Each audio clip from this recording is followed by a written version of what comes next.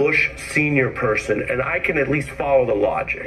I can't, and you get the final word tonight in this segment, I can't understand the logic of those 4 years were bad. Now we'll take only people who served in the DOJ during that terrible time. This would be like, we only want people who were there with Watergate. Well, some of them are indicted, sir. All right, well, we can't use them. We only want those other people.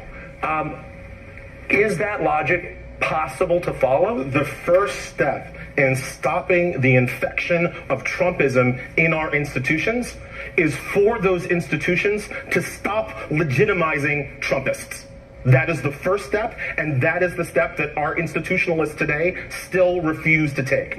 They still want to defend the idea of the institution as opposed to drawing a line in the sand and saying that these people who besmirch the institution will not be allowed back in.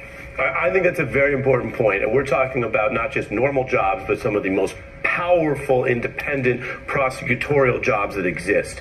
I know you care about it. We also want for everyone to hear, we are Mr. Kelly's view as well. So we're airing all the views on this.